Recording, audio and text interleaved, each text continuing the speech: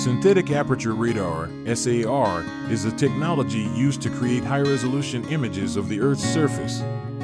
SAR uses radio waves to map the terrain and can see through clouds and in complete darkness, making it useful for monitoring agriculture and helping farmers.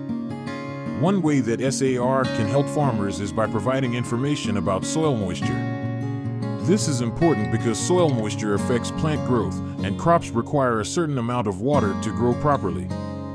SAR can detect changes in soil moisture levels, allowing farmers to adjust their irrigation practices and improve crop yields.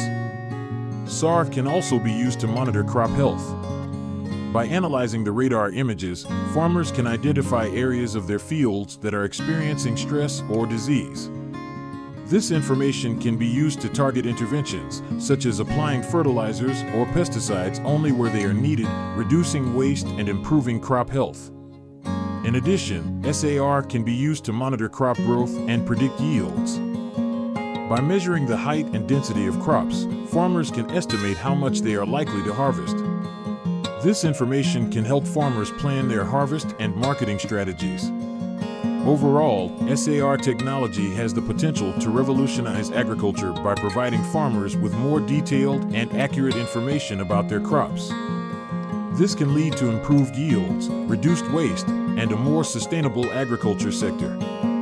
For more such videos, please subscribe to our channel.